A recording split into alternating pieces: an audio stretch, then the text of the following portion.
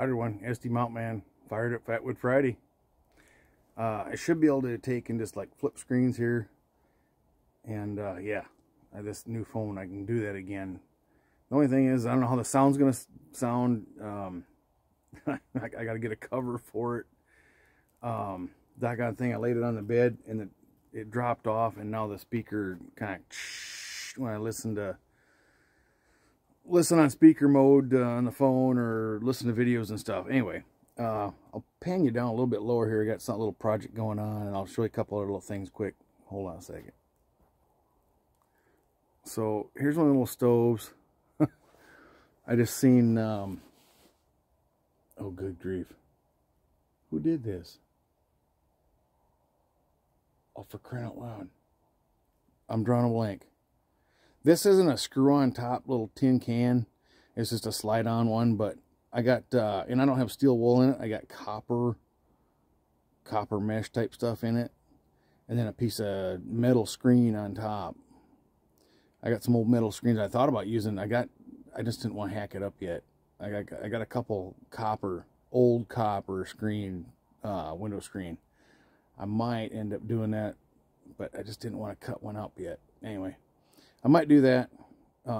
Doggone thing, I overfilled it just with, I put it away already. Some hand sanitizer, some old hand sanitizer from a couple years ago, and then some 70% just regular rubbing alcohol. And the doggone thing's still going. I'm just gonna let it rip. But got a new knife to show, kind of a different deal, and let's fire it up. Hopefully that'll stay. I locked it down. So new knife. This thing I found it. Let's see. I went this week, 2 weeks ago, I guess it was, and I stopped through Runnings.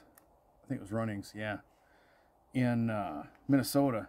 And on the way back home, my 3.5-hour drive, well, there, so 6 hours, 7.5 hours, 7.5 hour drive there and back, and then work for 4 hours. So it was a long day. But Hultafors, the way I say it, I don't know, Hultafors, Hultafors, whatever. It's a wedge chisel knife. It's, oh, my shoulder. I gotta get to working on with some weights on that thing. But anyway, yeah, it's like a little chisel there, and then basically a chisel blade there. 90-degree spine. I did just kind of clean it up with some sandcloth on a flat surface right now because I scraped a bunch of stuff here. But oh, here, let me.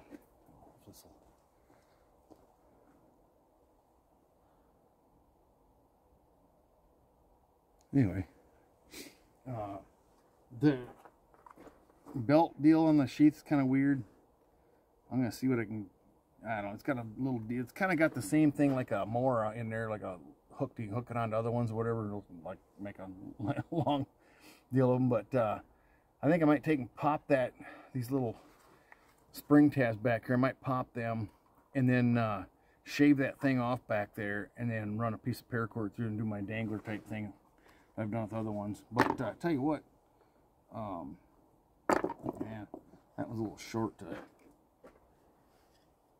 But I even did this here with it.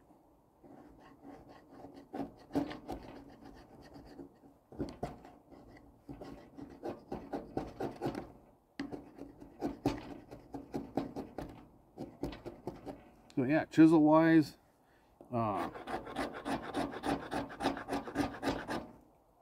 there's 90-degree spine wise.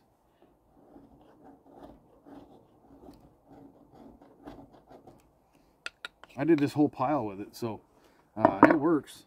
And for I think it was like $10, $9.99 or something like that. Pretty crazy. Well, here, you know, not as great as the striker, so we're going to use that. Where'd my? And so I had some of my shavings from that in there, but I also had from my library youth survival skills course I did this summer. I sharpened a bunch of pencils to do that, and so I had a little of that there too. So guaranteed light up.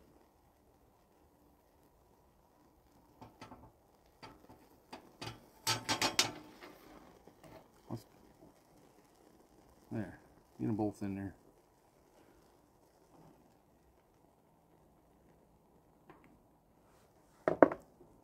Oh, I think that one must have just went out. Oh well.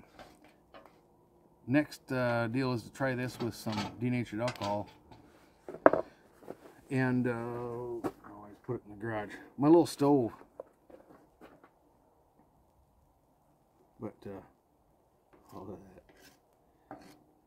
I got so many doggone ideas for videos. It's like I got them come out my ears. You know, everybody says out there wazoo or whatever, but I'm so full they're coming out my ears. So here, just another simple little stupid little thing I've done, and I hope this shows up on video. So in my profession, this is kind of a gun we got for cockroach bait, and you just screw this syringe thing on here and squeeze, squeeze, squeeze, and when you want to release it, kind of like a cut gun, you push that and pull the plunger back.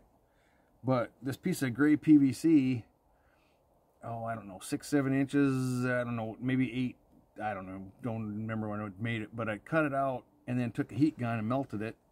The only thing I screwed up when I did it, I put it with this side on this side, and I got thinking, no, I got some old tape measure pocket clips I wanted to screw on here. So now I gotta heat it up and get it. It still clicks in there. I mean, it's not coming out. But my whole idea is to have it this way. I can put that in my pocket clip in my 6-pocket pants. I just got these pieces the other day.